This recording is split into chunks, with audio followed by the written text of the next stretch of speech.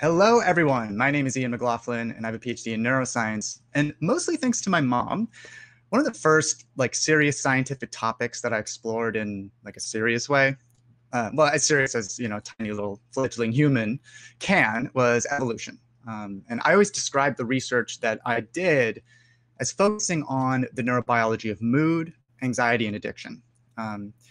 But if I'm being completely honest, the real inspiration for my research was understanding the evolutionary history of a particular circuit in the brain that's been in an animal of some sort on Earth for at least 350 million years. The medial labenula interpeduncular nucleus axis, which you can see right here. So this is a circuit right in the middle of your brain. And it's critical to how it is that activity in the front of your brain is able to influence the middle and the back of your brain. And so do you see that lovely sort of teal colored egg thingy with a thick line going up diagonally from it? That's the circuit. And this is a picture I took with a microscope that took an embarrassingly long time to take. But the point is that essentially every animal, certainly every mammal with whom you interact or can even name, has that same exact circuit with some slight differences, but they look almost exactly the same. So that's what I was studying. I was essentially studying a short chapter in the book of human evolution. And so, the reality is that essentially every discipline in biology shares quite a few underlying motivations and goals and techniques and so on. But ultimately, they have at least one thing in common. If you're interrogating biology in a serious way, what you're also doing is adding chapters to the story of human evolution. And so today, we are very fortunate to be joined by a rising scientist about to finish their PhD at the University of Michigan, one of the top research institutions in the world, by the way, particularly for evolutionary biology, the soon-to-be Giorgia Auteri. So here is Giorgia. Thank you, Ian. Soon to be Dr. Giorgia Auteri. I am Giorgia Auteri now, as far as I know, unless you know something. Right. But yeah, thank you so much for that introduction. It's great. It's interesting hearing about what specifically in the brain you're interested in. But yeah, as you mentioned, I study evolution. I'm a wildlife biologist, so usually I study evolution in non-human animals. I primarily study bats. And while we're on the topic of bats, they have actually quite small brains compared to other mammals because, they have to cut down on weight because they're flying around. But yeah, it's cool to get to talk about other mammals and also sort of a larger evolutionary timescale than I normally think of. I look a lot at sort of very short-term evolution in that the type of stuff that we can see, how we can see species genetics changing within a human lifetime, for example. So it's cool to get to zoom out sometimes and think about these bigger evolutionary pictures and how did we as a human species come to exist. Couldn't agree more. And so we have somebody who works in evolution, and we're going to have a conversation about a recent finding of a wonderfully intact skull that has informally been dubbed Dragon Man. But we're also going to have a conversation about how we can think about this new finding, what it can teach us about our own story, but then also a broader conversation about human evolution. And so before we get too far into our topics, I have a question for anyone who might be watching. Why do you think humans live as long as we do? Obviously today, we have access to medicine and nutrition, but even our primitive ancestors lived quite a long time relative to other primates, well beyond our reproductive age, right? So why do you think that might be? We'll get into that in a little bit. Okay, so Dragon Man. So there was this recent discovery of an absolutely beautiful specimen in China of this skull that certainly seems to have added a few paragraphs, at least, to the story of human evolution. And again, it's informally dubbed the Dragon Man, not because they looked like a dragon or anything like that, just because it was discovered near the Dragon River, region of northeast China. But let's be honest, it is good marketing by the scientists who found it. So discovered hominins regularly get nicknames, by the way. We have Lucy, we have Artie, we have Narikatami Boy, the Tong Child, and they're either just friendly nicknames or they're named after where they were found. And hey, Scott, thank you so much for joining. Hey, Lucia, awesome to see you. Thank you for the award, Lisa and Lucia. Thank you. And thank you, David and Christian. Lovely to see you here. Yeah, hello, everybody. It's good to see you. Yeah, so, and actually, speaking of these, other cool fossils, so this Dragon Man skull, it's also called the Harbin fossil. It's another name for it, I guess. But this dragon man skull, he was found in 1933 by someone. And that was actually, it was not that long after, I guess, the Peking man in China was found. So apparently, like people, if you're familiar at all with this dragon man skull, like the stories that have been in the news about it, this Chinese man found it when he was working, I think, in construction. And he hid it in a well because he was working for the Japanese who occupied China at the time, and he didn't want to like hand it over to his Japanese boss.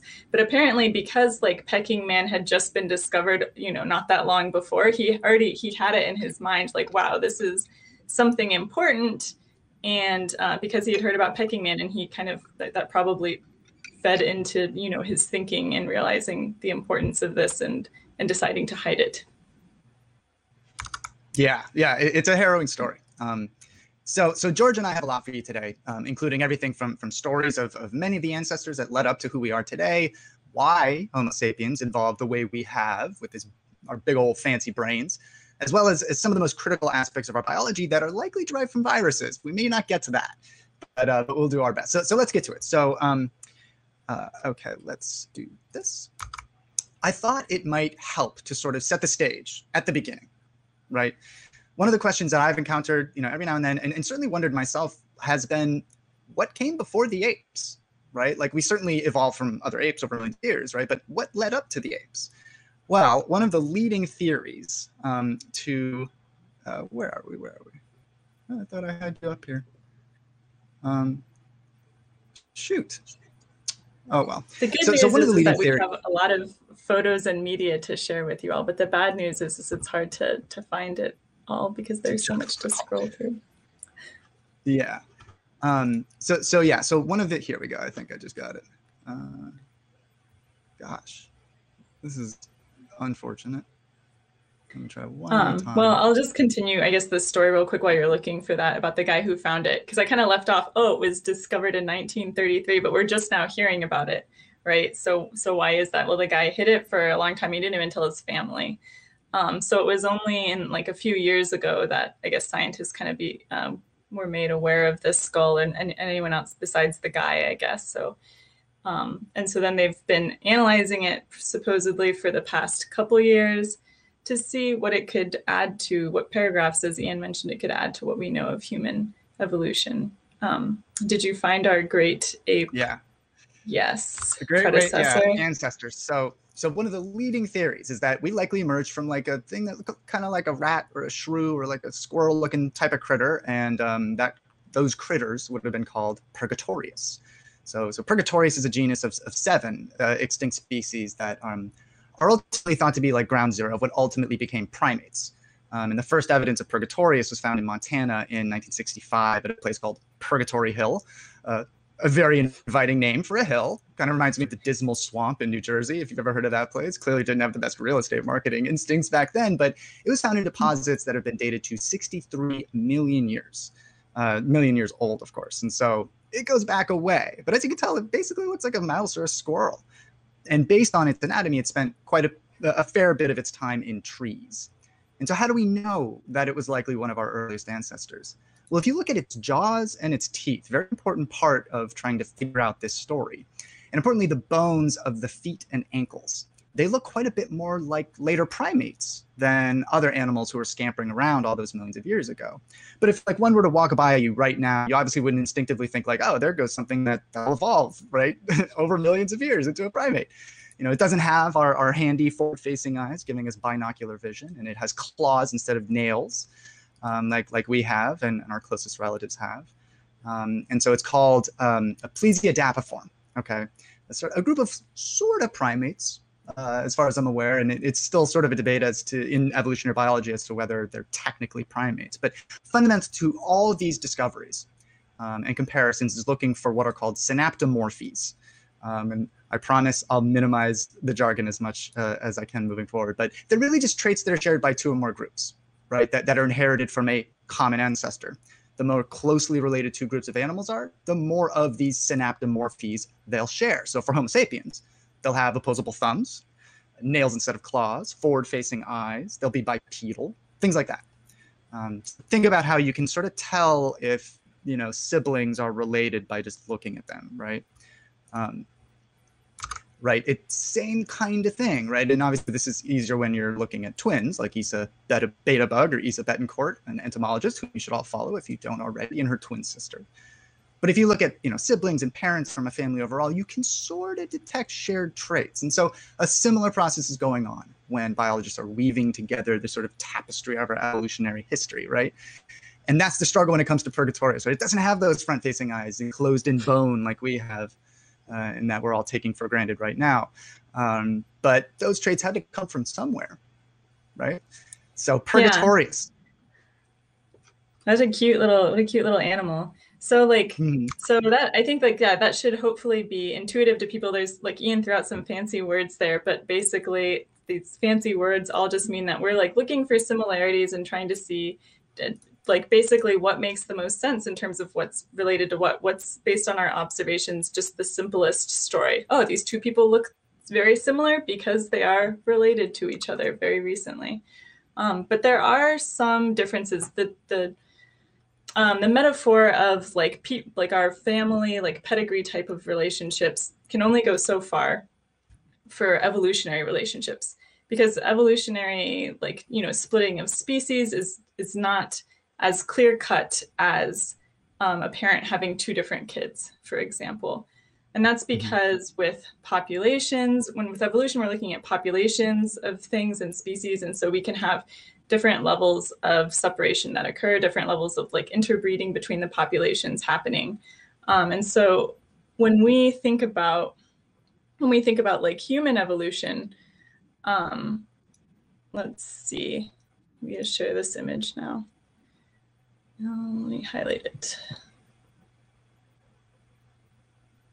Yeah, so, we went away. So this image is kind of shows humans are on the far left. It's sort of like an evolutionary tree, right? Humans on the far left, and then close to us, there's Neanderthals, and then we have Denisovians nearby. And we see that these are three different groups splitting off, but there's also these black arrows going across the top of the page between them. And those black arrows are showing that there's some interbreeding happening. So that's that interbreeding is kind of the main difference, where we see that pedigrees are not the same exactly as the types of things we're thinking about in evolutionary biology. Oh, there we go. Why are we like this? This is not intuitive. Okay. There we go. We got it. All right. So yeah, exactly. And it gets complicated, right? When it comes to hominins. But so that lovely little critter, right, was likely one of our early ancestors, living mostly in trees and, having some of the ingredients that may have enabled for the evolution of the traits that make a human a human. But the discovery of the dragon man skull isn't filling chapters of evolution dating back 65 million years, right? We're talking about around 140,000 years, just under 300,000 years ago. So a very, very long time ago, but far more recent than, when our ancestors were scampering, around trees on all fours. And so as Giorgia noted, this was a discovery in Harbin, right? And this group came out with, I'll do it this way too. This group came out with three publications, two of which I have here. And the group published these three papers in a journal called The Innovation. It's a new journal, about a year old. And these are the titles, just two of them. And the group makes a pretty big claim. Right, they claim that the skull of this is the skull of a new species, right, which they call Homo longi, right, and long, that just basically means dragon in Mandarin, evidently. I believe long means dragon, yeah. Yeah, long, right, and the skull was discovered, in the Dragon River area, right, and so that's their claim. But the field hasn't necessarily agreed with their argument, and I know Giorgia has a couple of thoughts on this.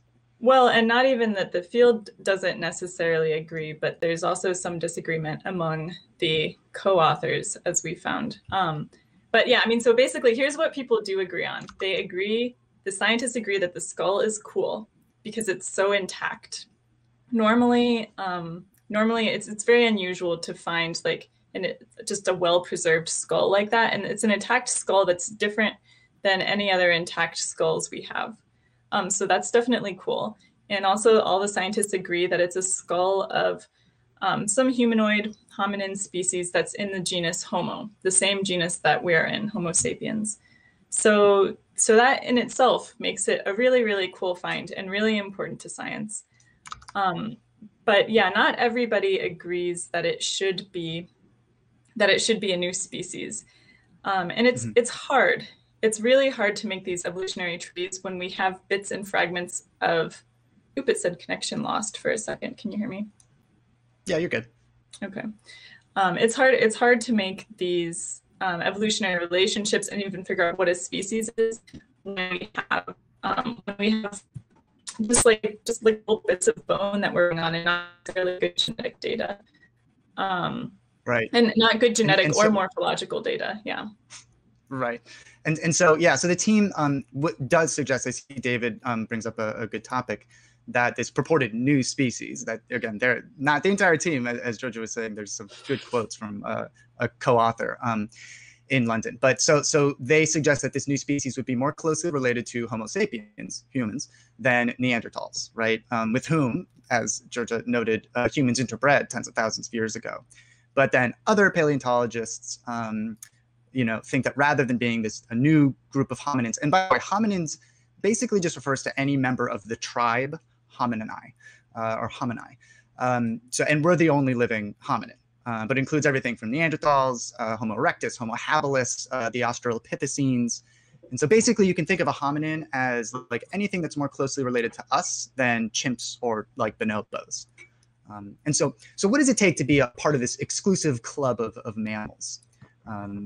Two sort of major things, and please, Giorgia, correct me if I'm off here, but typically bipedal, and one that may be a little bit less intuitive, but the size of canine teeth are about the same size as between males and females.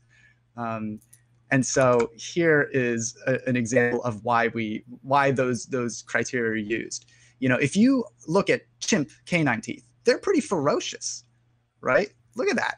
And if you compare a male chimp to a female chimp, there's a pretty significant difference in their canine size. But if you compare, my teeth to my wife's teeth, canine teeth, they're about the same. And so that is sort of one of the characteristic features of being a hominin.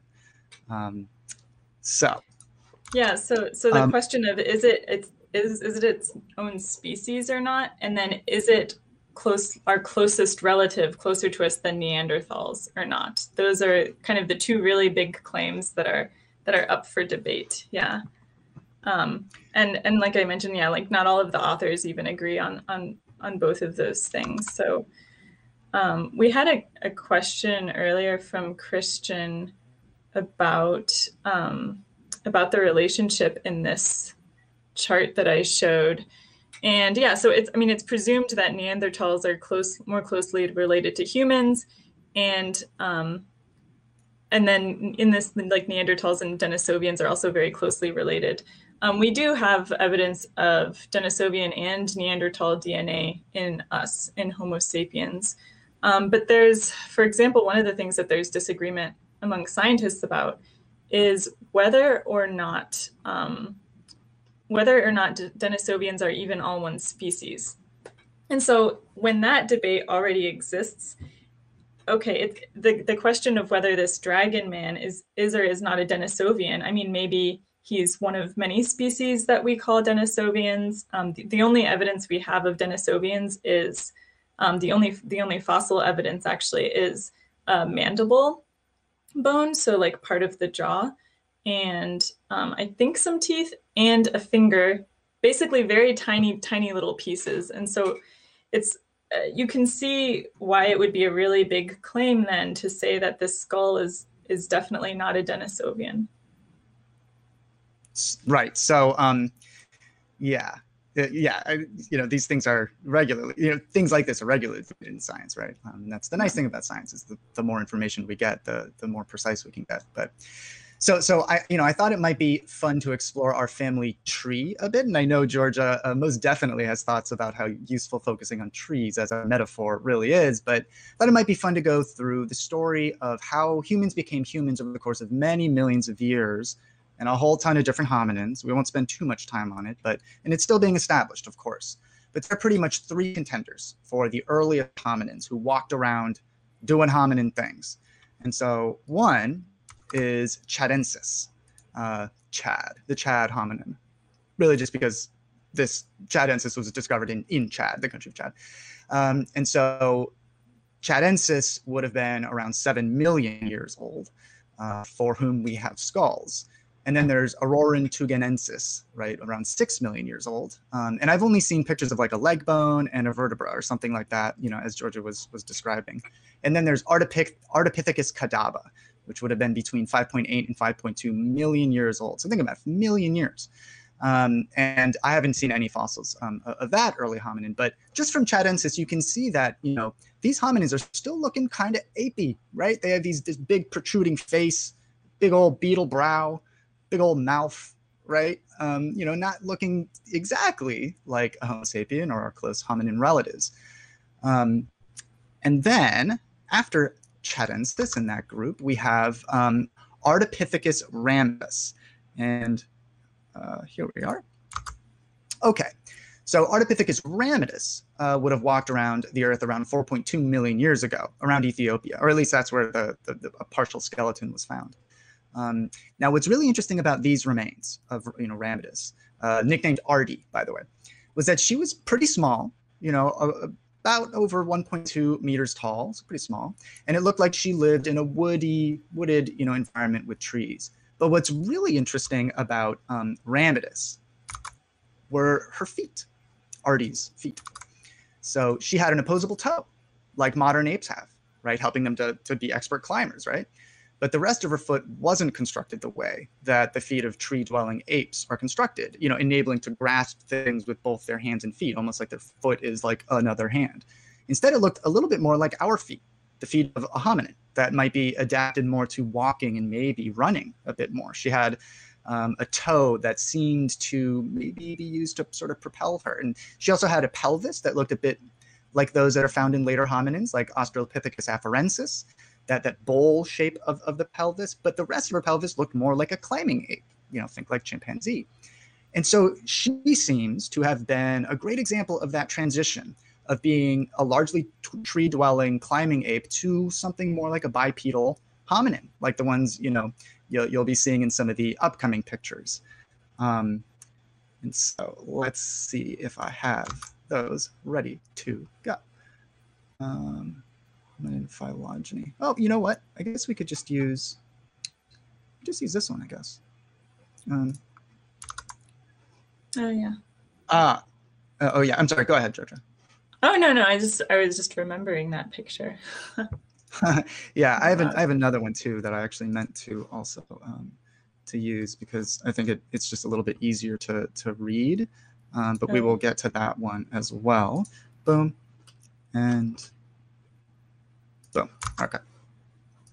Okay. So after those ancient hominins, right, those three that we talked about, we begin to see younger hominins, or, you know, younger, you know, 4 million years ago, you know, like Australopithecus anamensis, afarensis, around 4 million years ago, right? And, you know, we have more sort of fossil evidence for these folks, these hominins. And so, for example, we have, gosh, this is much more difficult to juggle than I thought it was going to be. We have a lot of pictures. And so this is the infamous Lucy, okay? So that's afarensis. And so when we also have anamensis, I'm sorry. Okay. So these are two Australopithecines. And so the darker colored skull is Lucy. Okay. And so definitely beginning to look quite a bit more like a human, right, than the ancient ancestors like Chadensis from, you know, millions of years ago. Right. And so this was already the case. You know, their skulls were already beginning to look more like Homo sapien, you know, 4 million years ago. So, you know, that was already happening, even that far back. Right. And what's interesting about understanding these ancient hominins is that they were thought to spend a fair bit of time both climbing as well as being bipedal. Right. So that transition was beginning to happen. And then, you know, we begin to get to some of the more familiar hominins, right, like Neanderthals and in this one, right? Neanderthals, Homo erectus, Homo habilis, heidelbergensis, and then we begin to see Homo sapiens only about 300,000 years ago. So pretty recently, if you think about it, right? And as you can see in this chart, there's a fair bit of overlap, right? So this is going through time from one side to the other, right? You can see that there's a fair bit of overlap between the various hominins, including multiple members of the genus Homo, right? And I want to bring your attention to one of those names in particular, the Denisovians. And so as you can see, it overlaps almost perfectly with Neanderthals, Heidelbergensis, another hominin, and Homo sapiens. And you can see where that little blue dot is labeled Homo longi. That's where this group of paleontologists are suggesting that they'd add dragon man to this family tree, that this is a distinct group of hominids, not a Neanderthal or a Denisovan or Denisovian. And they suggest it's even more closely related to Homo sapiens than either of them. But there is that debate as to whether or not this is actually a distinct hominin. And the scientists themselves acknowledge that it very well could have been a Denisovian, right? Much like Neanderthals, living humans have some Denisovian genes in our genomes. It seems like most of us are probably more closely related to Neanderthals than Denisovians. But we have that genetic heritage. And regardless of whether dragon man is truly a new hominin, Homo longi, or if it's a Denisovian, it's a remarkable discovery because either way, to date, the only fossils of Denisovians have been like a pinky bone, some teeth, and a shard of skull that were discovered in the Denisova cave in Siberia. And so this could be, whether it's Homo longi or if it's an intact Denisovian skull, it's massive. It's a massive discovery. Okay, so that's a little bit of our sort of, our family tree. Well, so Giorgia, how do you feel about the use of the family tree as the metaphor? I could tell you were scared to use that again. I mean, I think it's fine. I think it's a great metaphor to use. I think it's just important when we're talking about it kind of in depth like this to sort of delineate like the boundaries of how far you can take the metaphor, right? All metaphors are, sort of half lies in that they only work so far. So, but yeah, I mean, we saw in that little thing that you just showed that there's, the overlap in time, like each of those, like time is kind of marching along as you move horizontally in that figure that you showed. Time is marching along vertically in this other picture that you just put up. And so like, you could see that the different species were overlapping, but it didn't tell us anything about their evolutionary relationships to each other in that last image. I guess maybe I could just put it up so they're next to each other. But in this one in the top in the blue, it looks more like a river, right? And here we're seeing they're supposed to represent like the genetic, like the population, right? And sort of we see that, populations get bigger and smaller within a same species. And there's also some continuation over time. And when I think about evolution in terms of what's happening with the genetics over time, I often think of it more in terms of this sort of river-like image. And so actually I even have, right, like we could put this picture up with a river, and we see that with rivers, much like with what actually happens in evolution, things are kind of splitting apart and then maybe parts of it are coming back together. So for example, if we think about how humans have Neanderthal DNA, humans and Neanderthals were, at one point we were separate species that had kind of split apart. But there was some interbreeding. I'm not sure when it happened. Maybe there was like a split and then interbreeding later, or maybe there was kind of always some interbreeding. But either way, that's kind of like you can look in the river and you see how channels split apart, but then other like little sub-channels come back over. And that water kind of coming back over into the Homo sapiens, for example, that's the genetic example of that would be that some of those genes that are only in the Neanderthals before actually come over and get moved into the human population through interbreeding. So if you go on like 23andMe or something like that, it'll tell you what portion of your genome is from Neanderthals. And it'll even talk about some of the physical traits you have that are maybe those genes are originally from Neanderthals. Oh, David Howden has a really good question. How are we defining Yes, species here? Well, defining species is really, really hard, right? Because when the particularly for reality looks hominids. like, yeah, when the reality looks like this river instead of a tree, um, you know, it's not as easy as just chopping off branches of a tree and saying, here's one branch, here's another branch, you know, one clean cut. We have our two separate branches we split apart. It really is this sort of flowing thing over time. And so when I use species here, I'm mostly just referring to the species that, you know, the people who work in this field have sort of decided on. The people who work in this area have decided that Right. And like Neanderthals are what, species. Yeah. and one of the classic, you know, simple things, you know, to distinguish species is whether or not they can interbreed, right? If things can't interbreed, then they would be considered different species. But when it comes to hominins, not necessarily the case. So I know, like, go ahead. Yeah, well, I would argue that humans and humanoid and hominins aren't like unique in that I don't think we have more hybridization than other mammals per se. I would say like we're studying hominins a lot more closely than we study other species and kind of like zooming in much more carefully. And that's why we find a lot of hybridization that we don't necessarily pick up in other species. It used to be that people, before we had a lot of genetic data, people thought hybridization was extremely rare and didn't happen. And as we get more and more genetic data and start like understanding more and more about evolution, we see that hybridization happens a lot more than people think. We even have, for example, a species of salamander here in Michigan and in other parts of this region of the United States. The salamander can change its ploidy number. So humans are diploid. We get a set of genes from our mom and a set of genes from our dad. These salamanders sometimes have 5 sets of genes. And the mom will sometimes say, oh, I'm just going to lay some eggs with only like 1 set of genes and then or 3 sets. And so it's kind of crazy that even something like how many chromosomes a species has can actually just vary tremendously now we're learning. And that is a particularly weird case. But now I'm digressing. But the point is that... No, not at all.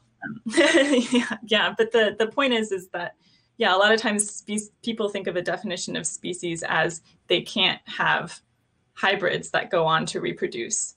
And that definition is one that is still like often widely used. But especially when we're zooming in on evolution like this, and we're talking about a period where there was a bunch of different hominin species and not all of them made it, it's kind of natural that we would see this kind of messiness in things that we're calling different species. So that was, I didn't know that about salamanders. I was watching a video of a salamander walking last night, believe it or not. It is so strange to watch them walk. They have this like really weird gait. Anyways, I know, whatever. Yeah, they're very cool. Okay, so as we are moving towards talking about brains, I thought it might be nice to just directly compare on the same screen the skulls of these various hominins, right? And so you can see some of the comparisons between some of the hominins we've discussed so far. In one, you can see Afarensis and Africanus, those very early hominins from several million years ago. And as you can see, those skulls are still pretty small, right? Still looking a bit more tree-dwelling ape-y, right? And then we move forward and see Homo habilis, Homo erectus, Heidelbergensis, with the skull starting to get both larger and rounder, right? Still having some protruding mouths and stuff like that, but most definitely a larger brain case, which is actually the word that is used. That's the part of the skull that holds our brains. One of the rare times where a word that's used in science is actually like intelligible. But so we're starting to see larger hominids, right, with larger brains. Very cool. And then we end up at Neanderthals and Homo sapiens, the 2 largest brains among these hominins here, at least, with the Homo sapien brain actually being smaller than the Neanderthal brain. And as we'll explore, the sizes of the brain doesn't necessarily equate to the magnitude of intelligence. And so, let's see, do we have, yes, okay. So this is a fun study that was done. Don't worry too much about what all these colors mean. This is a comparison of a reconstruction of what the Neanderthal brain probably looked like based off of the skulls that were discovered, right? And they're comparing it to the brain of a modern human. And this was done by a group in Japan. And so they'll compare both Neanderthals and modern human brains to those of early human brains. And so Ian, all these brains look the same to me. Could you okay, explain, yes, like, are the brains on the yes. top row like the humans or something? Or Yes. Well, so not quite. So each no? column is either MH, modern human, NT, Neanderthal, EH, early human, NT, Neanderthal, and then MH, modern human versus early human. Okay. And so, worrying about the colors too much is the study is quite a bit more complicated, right? But they basically found that Neanderthal brains, while they were larger, had significantly smaller cerebellums. The part of the brain that's super duper wrinkled, that's like nestled sort of under the much larger cerebrum. It's towards the back of the brain. And so the cerebellum is a very complicated anatomical structure. It's extremely dense and has some unique types of neurons that are only found there, or mostly found there. And but the cerebellum, and it's not one of the sexiest parts of the brain to study, if I'm being completely honest, but it has been shown to contribute to a huge variety of human consciousness or aspects of human consciousness, everything from mood, language, memory, particularly movement, and particularly when we learn to move. And so this was just one study that was cool that they did this kind of work. And then more recent studies have shown that, so as the brain— that was a mistake on my part. Oh yeah, no worries. So it seems to be the case that the human brain probably takes longer to mature than the Neanderthal brain likely did. Okay, and so why does that matter? What that does is it opens the door to more effectively, well, theoretically, to more effectively adapting to novel environments or changing environments. And that's kind of a longer story, and I'm happy to show some of the evidence that indicates that this might be the case. But one of the things that's both a challenge and an advantage of being human is that it takes quite a while for the human brain to completely mature, to finish maturing. It's not done rapidly growing and changing until we're in our 20s. And so, as a result, there's a long time for the growth of the human brain to be influenced and sculpted by the environment in which it's growing, rather than just like finishing growing within 5 years. And then, the human would just be left with what it's got, even if the tribe ends up having to or deciding to migrate out of Africa, right? And so that said, so there are definitely some anatomical differences, even just at the gross anatomical level, right? With Neanderthals having bigger brains. I mean, not massively bigger brains, but bigger brains. But when they were first discovered, they sort of got this reputation of being like the classic caveman, right? Like brutish and dumb and violent. But based on recent reviews of the available evidence of what it was like to be a Neanderthal, that just wasn't the case. They worked together, hunting as a group. They likely even herded their prey, things like bison, for example, in a way that enabled them to hunt rather effectively, very creative. They likely cooked food, gathered things like peas and acorns, pistachios, pine nuts, right? And there's some evidence that some Neanderthals, not necessarily the norm, but some Neanderthals may have even buried their dead, which is a sign of just a more complex culture or society, or potentially even spiritual beliefs. Still definitely disputed as far as I'm aware. But yeah, that reputation isn't necessarily earned as being these like brutish fools, just sort of like, walking around with clubs in their hands. But yeah, so what made that— this is like, it's strange to me though, because we can see like almost all those behaviors in other animals, right? We have like tool making, we have like herding, like, hyenas or something, or lions hunting down prey. And we even have, Scott's kind of making fun of elephants and their big brains, but lack of like cultural contributions. I don't know what elephant culture is like, but elephants do have something they call the elephant funeral, right? Have you heard of this? Yeah. Yeah, when an elephant dies, they'll like stick around for a day or so, even if it's like kind of, I don't want to say dangerous to do so, but like they're in like a droughted area and stuff and trying to make progress. They'll just kind of stay and like, I don't know, stroke the dead elephant or its bones or whatever for a while. And so it's like, oh, Neanderthals aren't dumb. They do all this stuff. I mean, we consider a lot of other animals dumb that do this stuff. So maybe, yeah, I don't know, that's true. And considering them all smarter, or you know what I mean? Yeah, and there's no doubt that there is a difference. And so what might that difference have been, right? So we know that the Neanderthal body was just generally larger.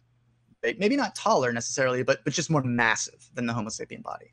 And with a larger body generally speaking, comes the demand for more just brain real estate that's devoted to things that aren't necessarily directly involved in intelligence, right? Regulating just like simple body regulatory stuff, body temperature, you know, this kind of thing, and also just controlling all that musculature. Think elephants. And so, you know, it's possible that while the Neanderthal brain was slightly larger than Homo sapiens, much of that added real estate wasn't really doing the kind of thing that contributes meaningfully to intelligence. But if I had to guess, I'd suspect that the Homo sapien brain, while slightly smaller, likely had a larger cortex, thicker cortex, denser cortex, relative to that of the Neanderthals. And so, generally speaking, and this is an oversimplification, but generally speaking, the secret sauce of the human brain is our cortex. And so here we go. And I'm glad that Scott brought up elephants, because that's sort of central to this. And so the cortex, I should note, is the outer layer of the brain, the sort of the wrinkly part. And it's not like the human brain is the biggest brain in town, right? Not by a long shot, right? The elephant brain is significantly larger than the human brain. That makes sense. Elephants are impressively large, and they're pretty intelligent when it comes to animals. But it's a stretch to suggest that elephants are nearly as intelligent as humans. But if you look at those blue numbers on the chart on the top, right, you're seeing the numbers of neurons just within the cortex, okay? And you can see that we have more than twice as many neurons in our cortex relative to the elephant, despite the elephant brain having nearly 3 times as many neurons. We got more like bang for the buck, is what you're saying, in terms of our real estate space in our brain. And so, yeah, the same relationship between body size and brain size applies here. Of course, that's simpler sort of comparison. The elephant brain is having to regulate this gargantuan body, while our brain is actually quite large relative to our body size, right, when compared to other animals. And I think you have, yeah. Yeah, I just. And so. Yeah, so this is like a chart of like the relative brain size compared to your body size. So elephants are pretty low, actually, right? Mm-hmm. Like they have really big brains, but if you control for how big their whole body is, it's like proportionally like not that big. And humans, we're in the very bottom bar. We're up there, but we're not like the biggest. Right. So it's never going to be just like one of these things, but that is definitely a major part of the story. But when we're comparing the brains of Homo sapiens to those of other more recent hominins like Neanderthals or the Dragon Man or Denisovian, whether or not Dragon Man was a Denisovian, those ratios are going to be pretty similar, right? It's not going to be the same, obviously, but much more similar than human brain to human body versus elephant brain to elephant body. And so there is this strange thing that Homo sapiens do. And then here, I'll get this done. Okay. There's a strange thing that Homo sapiens do relative to the rest of the animal kingdom that may give us a hint as to why we have, or how these wonderful brains came to be, right? We live a rather long time. And so remember that question I asked at the beginning? So of course now, right, we live quite a long time, right? But even thousands of years ago, humans could live for many years after their reproductive age. And so from strictly, Yeah, real quick, if I could, I think Christian brought up like a good point that I think a lot of people their minds would jump there in the beginning. He said, oh, we live a long time because we have antibiotics and stuff. Well, like the average human lifespan has increased with time, has increased with antibiotics and stuff. You're less likely to die early because you're sick or something like that. But actually, like the maximum human lifespan hasn't changed that much, I believe that to be correct. Like there's like a misunderstanding that like humans regularly died super young when a long time ago, but that's not that's a sort of oversimplification of human lifespan at the time. But so if you just step back and think from a strictly evolutionary perspective, cold hard evolutionary perspective, that's kind of odd, right? Theoretically passed your genes on already. You've reached an age where you may not be quite as strong, right? Or you may be susceptible to the decline in various functions like vision, dental health for sure, bone density, right? These types of things. And so you can't necessarily contribute as much hunting or gathering, right? Or at least just not as much as in your younger years. And, in fact, as we get older, we might begin to cost our tribes more in food than we could help to produce. So why would natural selection have selected for shorter lifespans? So I think Christian also had a suggestion that I think speaks to this. So there are a few things, right? But the two explanations that are the most appealing to me, at least, and I think might help elucidate why we have these big fancy brains. So the first is child rearing, right? As Christian brought up. So just like new families who, today, who are lucky enough to be close to their grandparents, it's certainly likely that elder members of tribes back then helped to care for children. However, and this is related, and this is why I think it's important for understanding the human brain. There's also the fact that elders have amassed quite a bit of wisdom and knowledge over the years, right? And can therefore transfer that information to younger members of the tribe, right? So enabling Homo sapiens to not have to start from scratch every generation, but they could build upon the progress of past generations, right? So the transfer of information in the form of just demonstration, right? Just like showing, each other before, the emergence of language, or spoken word, then symbolic representation like art or music, right? And then ultimately writing. And so before you had Wikipedia or, the Encyclopedia Britannica, I'm old enough to remember having to use that for school, things like that, the best storage mechanism for acquired knowledge was almost certainly older members of tribes, right? And so in its earlier forms, it was likely quite rudimentary, that transfer of information. But as hominins continue to evolve towards Homo sapien, it seems likely that throughout that process, those hominins who became better and better at doing that, right, particularly as population sizes grew, those hominins would have likely had a dramatic advantage evolutionarily, right? And so what supports social interaction? The storage of knowledge, communication, and memory, our big old brains, that's what, right? And so my money is on the fact that the Homo sapien brain benefited from the expansion of our cortex or neocortex, as well as potentially the lowly cerebellum, as we talked about when we compared the Homo sapien brain to Neanderthal, well beyond that of other hominins. And the reason for that, or more specifically, like why that'd be selected by natural selection, is still up for debate, which would be fine. But the likely reason that Homo sapiens are just so unusually versatile and adaptive probably had a lot to do with this expanding neocortex. You have Homo sapiens that have been able to fill niches that extend from like literally spending 5 minutes, 6 minutes underwater, free diving at like 80 feet underwater, right, to fish for food many thousands of years ago off the coast of South Africa, and then living in like insane altitudes in Tibet, to living in like literal just straight up snow, relying entirely on the domestication of reindeer, right, to keep from freezing and starving to death. And so, you have the development of complex relationships with unrelated animals, right? Most importantly, in my mind, the horse, but other ones as well. And so that big fancy neocortex enables all kinds of like very complicated integration anatomically. I'm talking from a neurophysiological perspective. The neocortex enables all kinds of really complicated integration of a wide variety of activity throughout the brain, enabling us to come up with complex plans, complex social organizations, divisions of labor, right? And in future plans based on memories from long ago. And so, I suspect that our hominin cousins, who were, intelligent for sure, making tools, hunting, hunting and gathering, working together, right? Doing, things like that. They probably lacked that magical ingredient that the neocortex provides for us, due to different selective pressures mixed with a different set of random mutations that that even enabled the growth of the neocortex to begin with.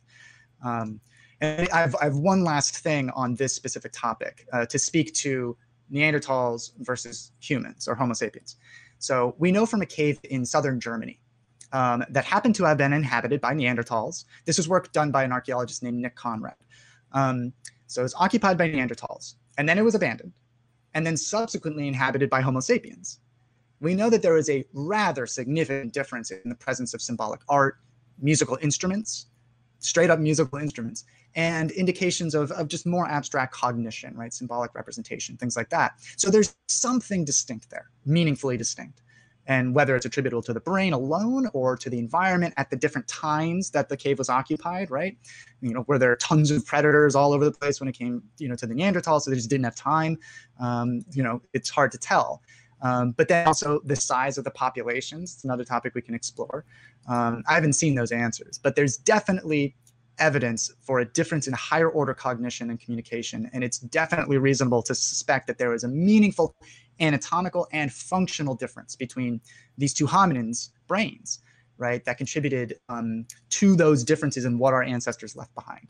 So yes, I agree. I find that the sort of noble savage argument that some folks make about, you know, Neanderthals or just other hominins to be, I understand where it's coming from, but there's just evidence that there, even all, you know, many thousands of years ago, there was already a significant difference. Yeah, that's really interesting. And just like for this, so for this dragon man brain, for example, like a lot was made in the media of it has a similar size brain as us, and we like, yeah, we killed off this like other intelligent species, like, or I mean, of course it was probably an intelligent species, but you know what I mean? Like maybe even smarter than we were or something like that. And so, I mean, just, yeah, you'd have to be like careful with media stuff like that. And I mean, so their brains, I thought it was interesting. So like their brains of Dragon Man is like basically kind of like shorter and longer than ours. And like ours are like the same volume, but like rounder. Well, so that's, yeah, exactly. That's almost always the case where like humans have this unusually round brain case. Is that because of the cerebellum or in part? Well, I mean, it's probably a bunch of different things, right? But yeah. So if I recall correctly, I think Dragon Man would have technically had something like potentially 7% larger brain, but Neanderthals also had larger brains, right? So certainly, you know, as we've been sort of harping on here, larger brains do not mean more intelligent. And, you know, brain size does correlate with intelligence. Don't get me wrong, right? You have to have enough brain real estate to support intelligence, but it's more about the connectivity, right? It's more about how the brain is organized. And you know, I don't want to disrespect our Neanderthal cousins too much, right? It is worth keeping in mind that they were a really seriously successful hominid, right? They'd been around for a very seriously long time when we Homo sapiens barged into their neighborhoods. And so, you know, they weren't just like goofball cavemen, right, grunting at each other. They were very successful. They were around for hundreds of thousands of years. But there was something unique, something special to, well, I would argue, the human brain, at least a big part of what made Homo sapiens special, that enabled us to outcompete. Well, I've heard that a lot of it too was like the climate changing, right? Like they were better adapted for these like really cold environments. And then you have, you know, massive scale climate change with, you know, historical climate, ancient climate change with glaciers retreating. And they just, their habitat that they were the best at surviving in compared to us was going away too at the same time, possibly. Yeah. And we know that the point at which Homo sapiens arrived to where Neanderthals were sort of were you know, their neighborhood, there was a pretty significant difference just in weaponry. So we know that Neanderthals, very strong hominins, right? And they essentially exclusively relied on thrusting spears, which takes a lot of muscular power to be able to even pull off. But Homo sapiens already had projectiles, right? They already had throwing spears, bows and arrows already. And so that already is just this dramatic mismatch in capabilities. And so, yeah, another thing that I would highlight, right, among plenty of other theories that we're not going to talk about, is the role of population sizes.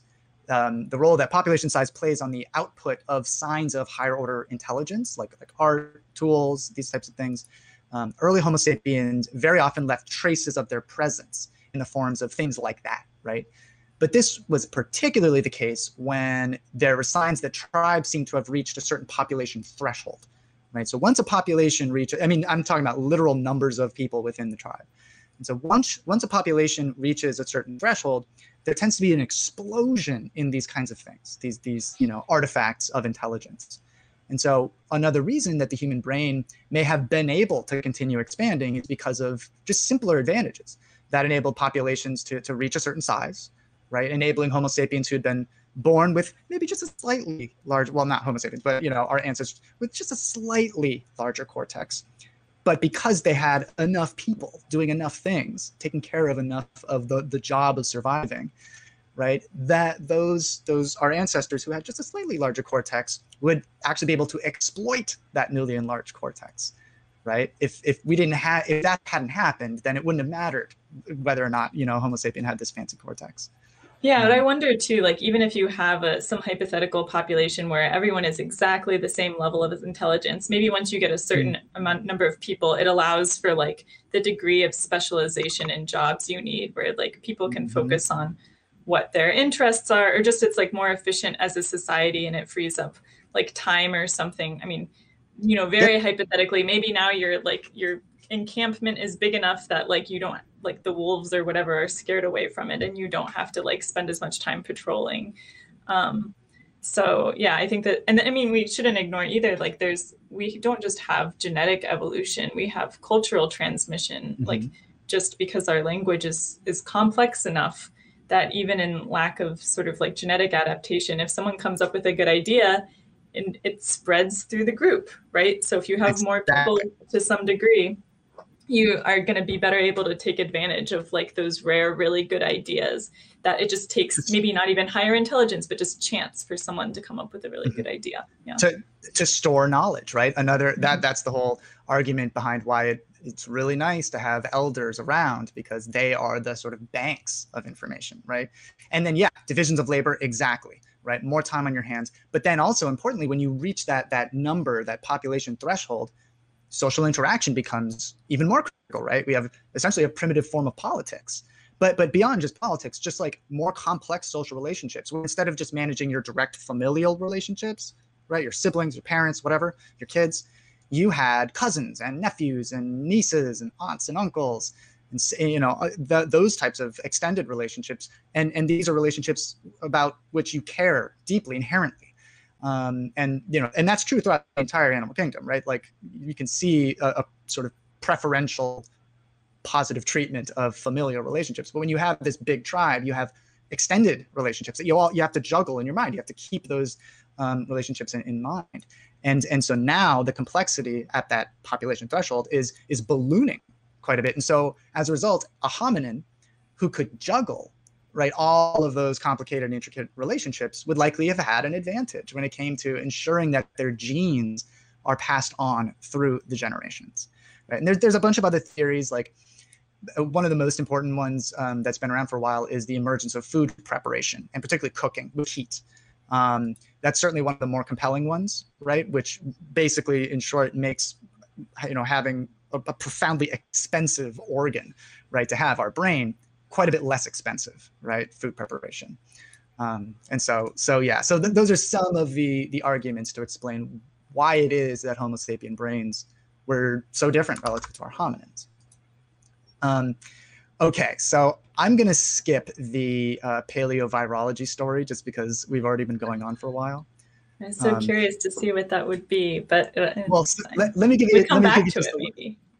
Yeah, maybe. Well, here's just a little part of it. So it turns out there's evidence that the emergence of the placenta, right? So this is going way back, you know, much further than, or far, yeah, further than. Oh, you mean like when placental mammals became a thing?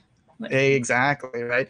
There's evidence that the only way that could have possibly emerged is because of an ancient infection by a retrovirus of some sort. A retrovirus is a virus that's capable of integrating into the genome of its host cell, so it becomes part of the genome.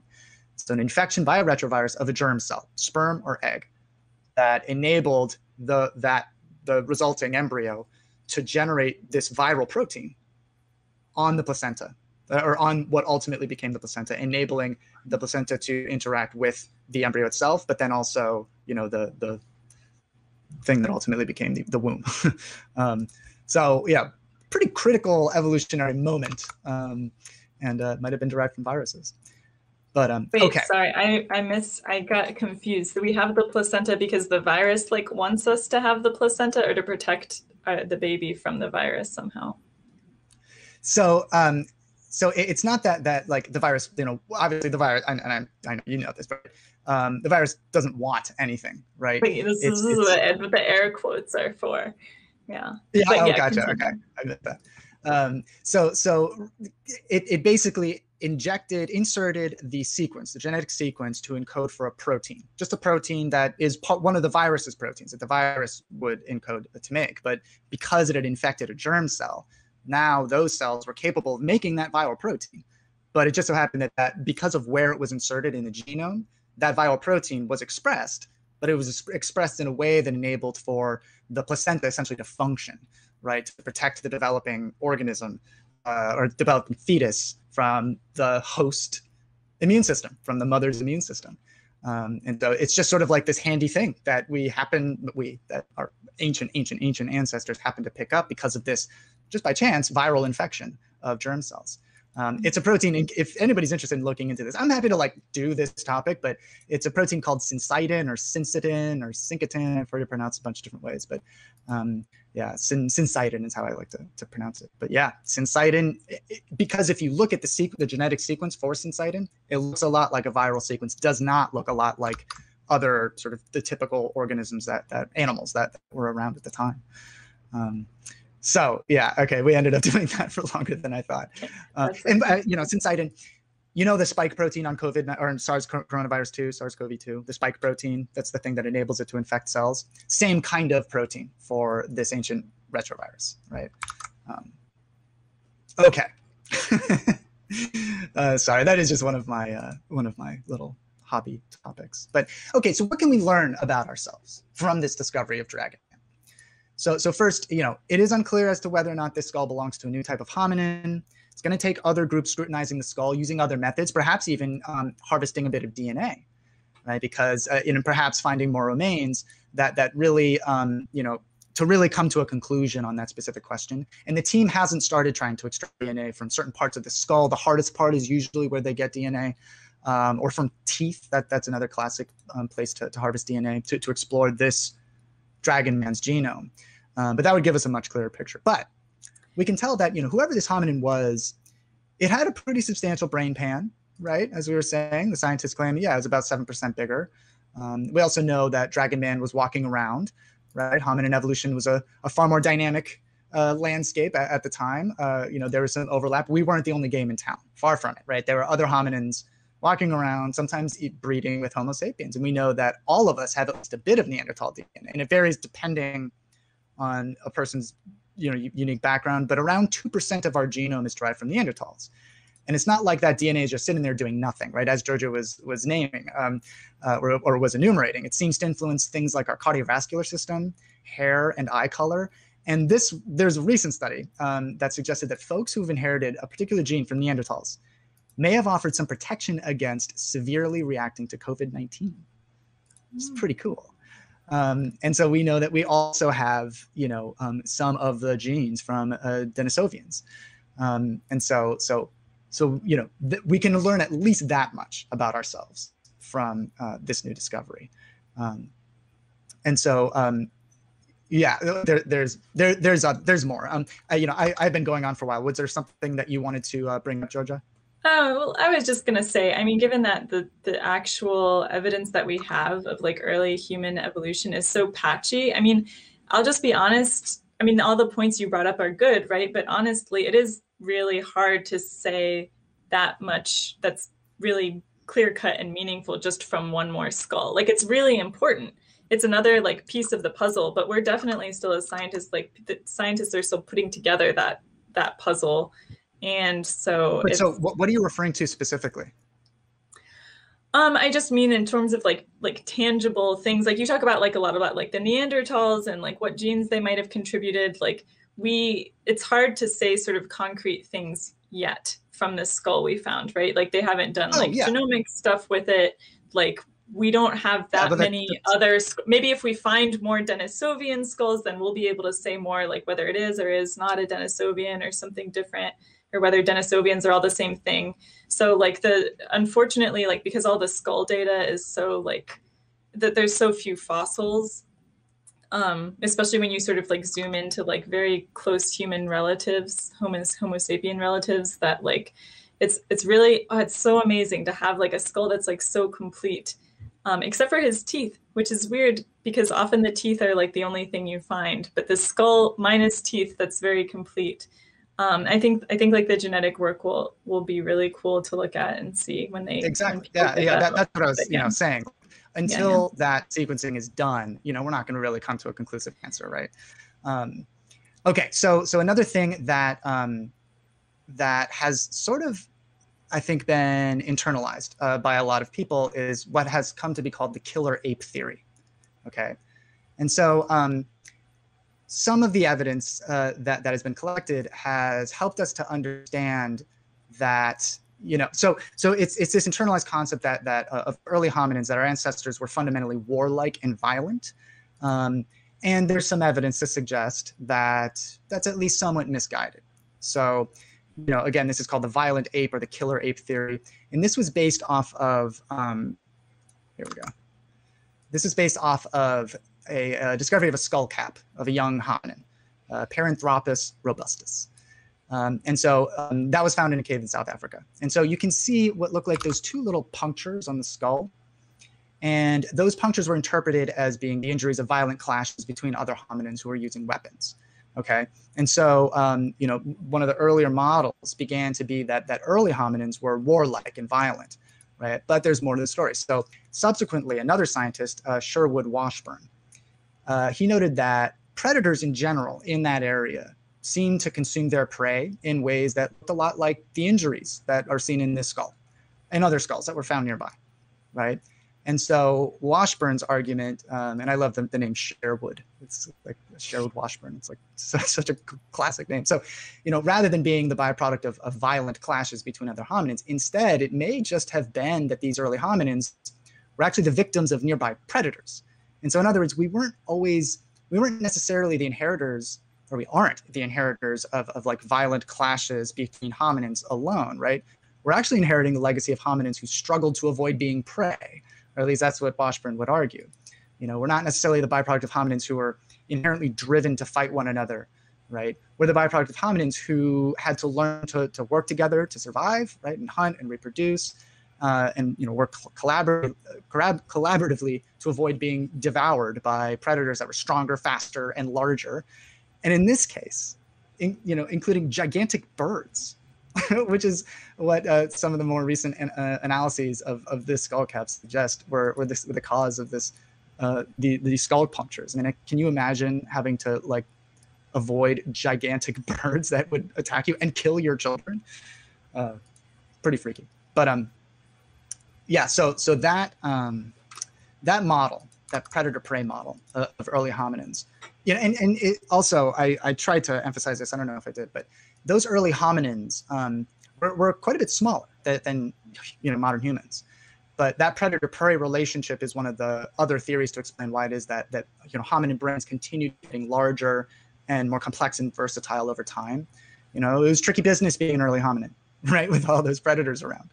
They had to adapt to avoid being outcompeted by those nearby predators, and so they had to work together. And they relied oftentimes on a strategy like persistence hunting,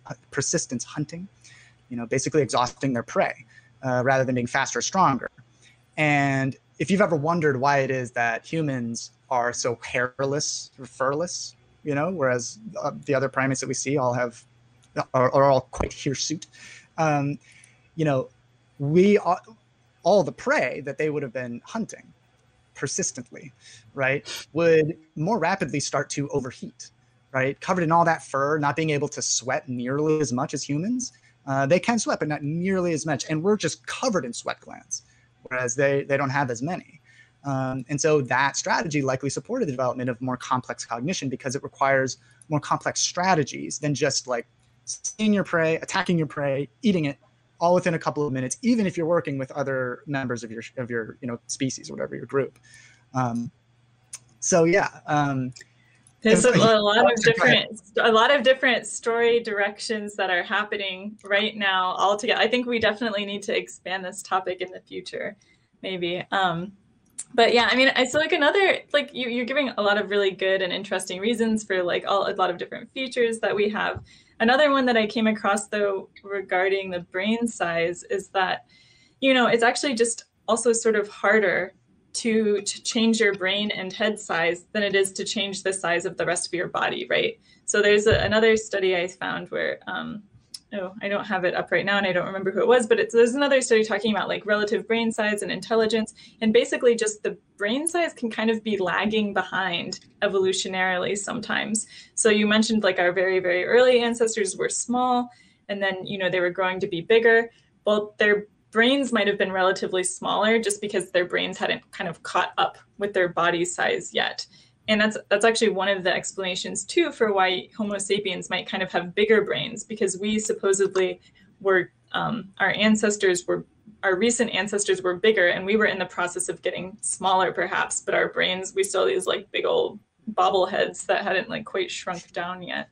So so there can be, I always like to highlight, like there's good sort of stories and reasons for things, like evolutionary reasons, but also sometimes it's just like, evolution is trying to catch up. Evolution is not perfect. And I know, Ian, that we had talked about doing an episode, maybe our next episode will be one on this kind of lag of evolution, which often, if you've heard of the term vestigial traits, those are traits that kind of got left behind by evolution, right? Things that we still have, features we still have, just because our ancestors had it, not because they're necessarily useful to us anymore. So like the appendix is an example that gets thrown around of this, and like our tailbones and things like that too. Right on. Yeah.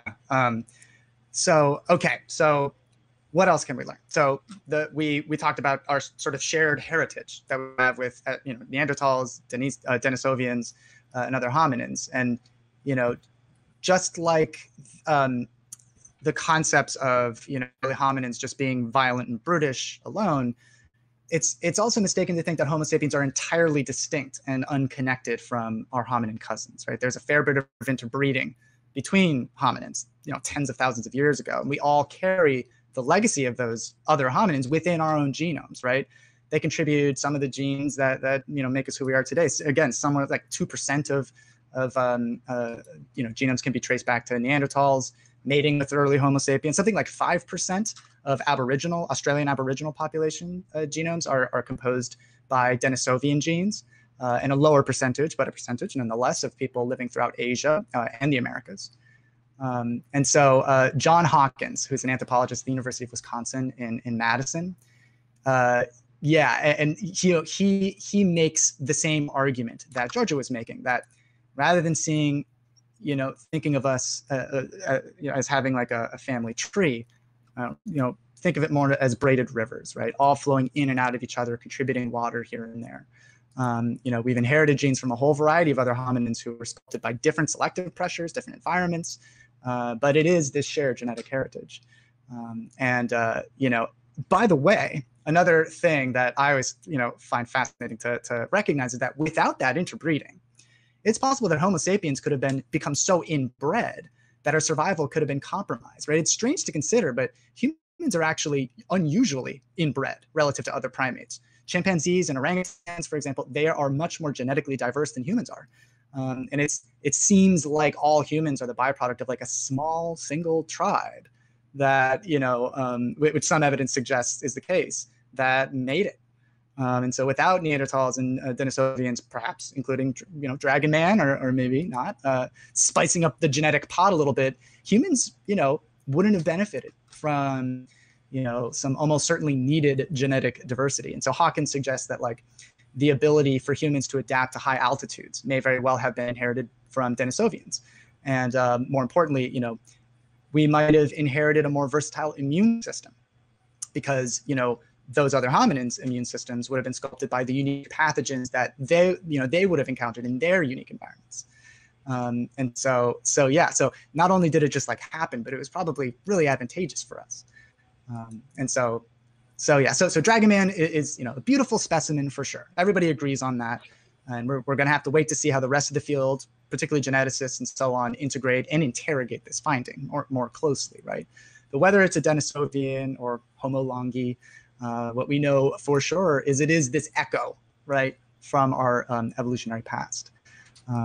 So with that, do you have any closing thoughts, Georgia? Oh, please. Oh no, one thing right off that is that, one of the articles I was mentioned, someone was saying that, like, I bet that there's a bunch of hominin fossils, not just in the ground, but like also in museums that might actually, now that we have this Dragon Man skull, it might give a lot of the fragmented fossil data we have, like more meaning. It might help us interpret some of that other data better. And like once we get, you know, genetic information too, possibly from this dragon man, we might be able to see like, oh, these other fossil fragments actually belong with dragon man. And then like that's where like the more and more pieces of the puzzle like start coming together. And so dragon man could enhance the knowledge of like the fossils that we have already found, and just by way of helping things fall into place, kind of. Right on. So you know, in closing, for me, you know, the discoveries like these are deeply encouraging to me. I'm like an optimist when it comes to humans. You know, it's obviously not hard to find examples of humans doing terrible things to each other, to other animals, and to our environment. Of course, if you happen to have opened Twitter in the past couple of days, you'll have seen a giant burning inferno opening up in the Gulf of Mexico due to things that humans do. You know, it's never a terrible bet to be kind of cynical about humanity, but humans, and really humans alone, have produced some of the most beautiful, amazing, transcendent things that have existed on this planet, right? We're an incredibly successful species. And we're the descendants of some unusually clever and, you know, courageous and creative apes. And I still think that, you know, despite all of the human deficits, of which there are many that are manifest all over the place, the beauty of humanity dominates those deficits. And so, you know, earlier hominins and apes are you know, worthy of admiration and appreciation. But you know, I'm optimistic that we'll figure out a way to emphasize that beauty moving forward as we, you know, continue evolving. But all right, with that, I'd like to thank Giorgia very much for joining all of us today. Everybody really ought to subscribe to Giorgia's channel here on haps.tv. And you know, I can tell you from experience that it can be a lot of fun to join someone as they're wrapping up their PhD. So be sure to check out you know, Giorgia's channel. And you know, as she was saying, hopefully this will be the first of several, at least, topics that you know, we've already actually talked about doing in the future, like the vestigial anatomy. Hopefully, some more evolution, cognition stuff in the future for me and Ian together. And then if you're like feeling hungry for another skull episode, I had one from a little while back now that was a guess that skull. So I was working with like some skull data and giving hints on it while people try to like figure out what it is. And so I will leave that on the table for you. That's awesome. And I should also note that I'm going to be interviewing the lead scientist on a study that I talked about on the brain basis of creative expression of musicians. And I talked about that a couple weeks ago, who himself is a musician here in Philadelphia. So that should be fun in a couple weeks. But with that, thanks so much for watching, everyone. Happy 4th, if that's a thing you celebrate. I will see you next week. And so thanks so much for everybody, and we'll see you next week. Thanks, everyone.